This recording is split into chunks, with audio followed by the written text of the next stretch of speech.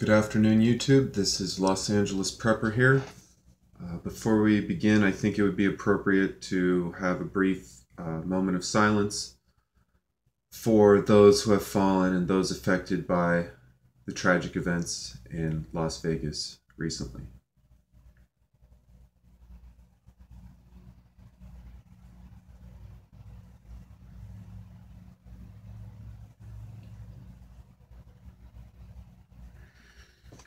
Thank you.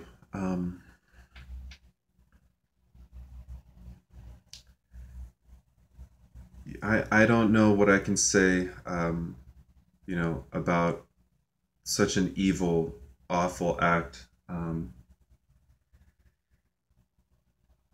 It's it's beyond comprehension. It's almost surreal to just think about that. Uh, think about the individual who committed the acts. Think about all the people that got hurt. The hundreds, if not thousands, of people that are going to be affected by those, who are lost and those who are injured. Um,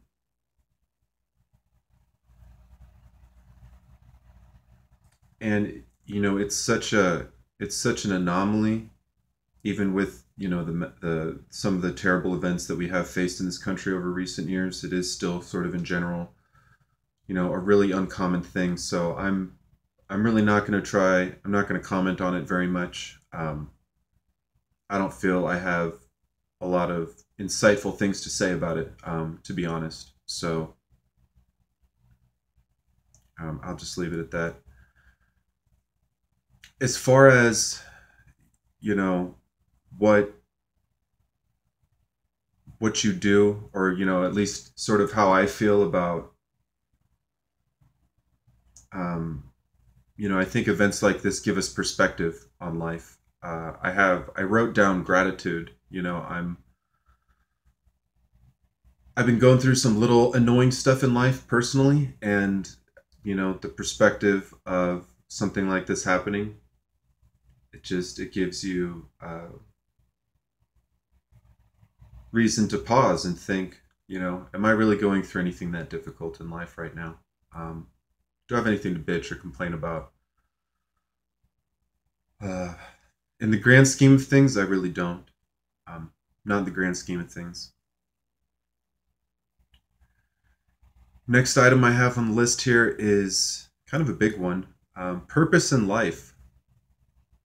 Let me turn this fan off real quick, just in case you can hear it chattering away.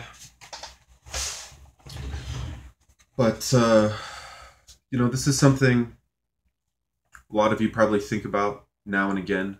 Um,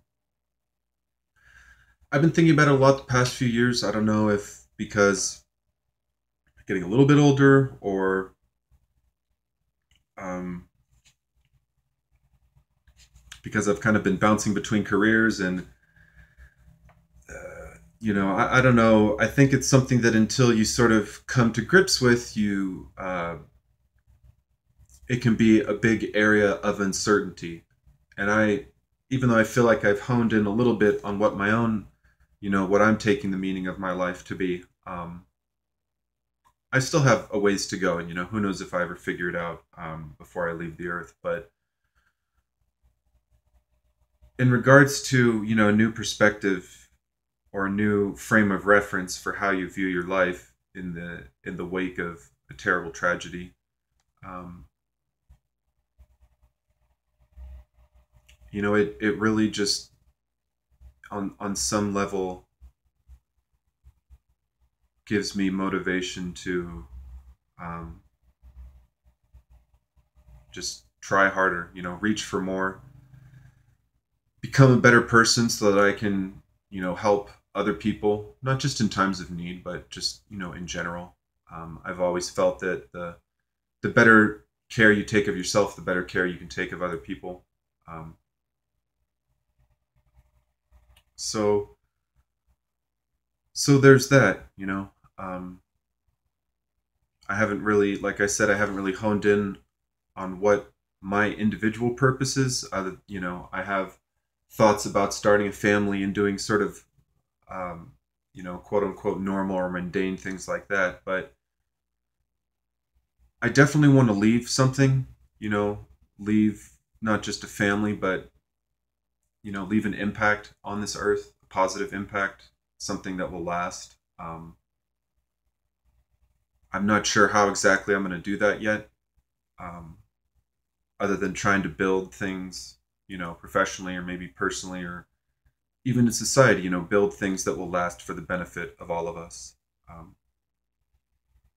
Next thing on the list I have here is emergency planning.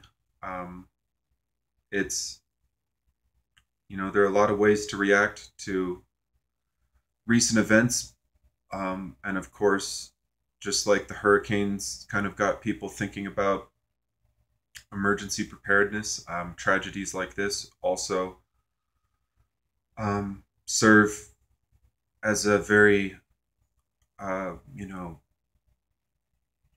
just awful reminder that uh, part of your contingency plan needs to at least broach the subject of, you know, more,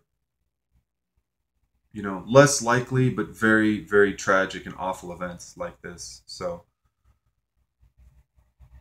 I'll be honest, it's not something that I personally put a lot of thought into, what I would do in a situation like that. I have, as far as my knowledge, I can only confirm that I've been near the public criminal use of a firearm once in my life. I was at no joke, I was at a KFC Taco Bell, and there was someone getting off the bus sort of like 20 or 30 feet away. There's kind of like a 5 foot wall between the bus stop and the Taco Bell, but somebody got off the bus and for some reason fired a few shots and then sort of ran off. um, and I will say that what surprised me most about the incident was how kind of surreal it was. I was sort of in shock for a couple seconds when it first happened, and then I kind of ducked down next to a counter or something. There were a lot of people who didn't duck or hit the floor. Uh, I don't know if they didn't know it was real, or their brain was still processing it, or they didn't see anyone else duck. Um, I don't know. But just for what it's worth, don't necessarily expect that, if you haven't been around that type of thing, and I certainly hope that you haven't, don't necessarily expect that your first reaction is going to be, oh, that's a gunshot. I need to get into cover. Um, it's it can be, at least in my own limited experience, a surreal thing. Now, I said one confirmed. I've been living in and around the city for a long time. It's certainly possible I've been within earshot of other criminal behavior where people are using firearms, but since I've never, in that case, there were witnesses that said, yeah, some guy had a gun. In all the other cases, it was just something that happened in my neighborhood or something I was driving by, or who knows what, but nothing that I was ever able to confirm. So just put that into part of your planning. Um, I haven't spent a lot of thought on it. I certainly don't have any tactical experience to draw upon.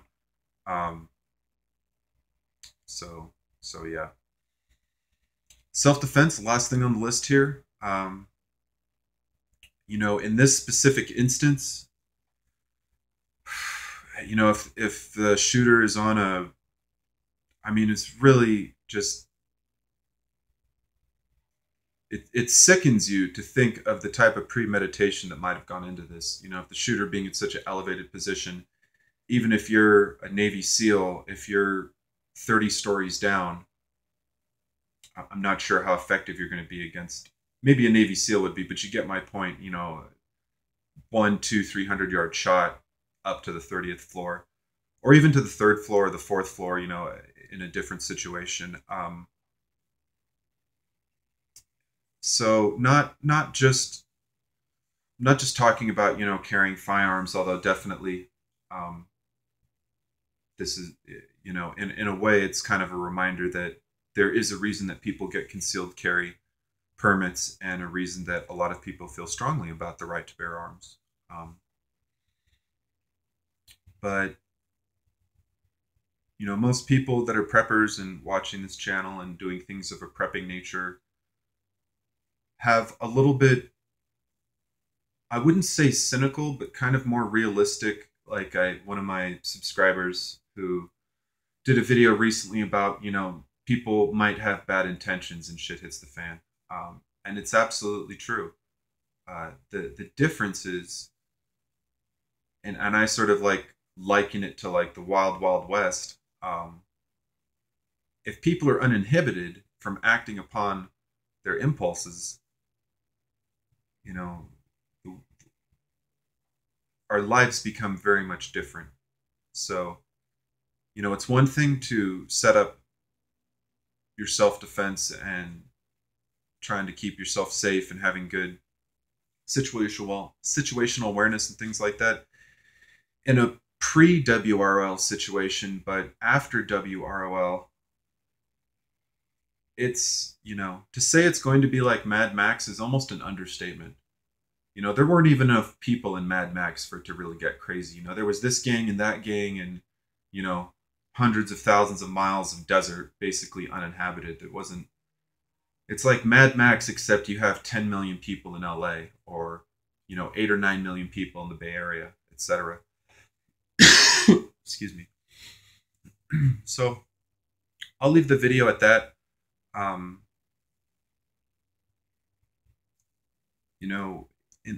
In the aftermath of such an awful event, the average person like myself tries to find meaning, tries to understand it, tries to emotionally deal with it, and in a lot of ways it's just too much to process. Just can't process it. I'm an engineer by training, or a little bit more training, and I will be, and always trying to figure stuff out. And I think sometimes you just can't figure out evil. It's just it just kind of speaks for itself. Thanks for watching. Like, comment, subscribe, and I'll see you next time.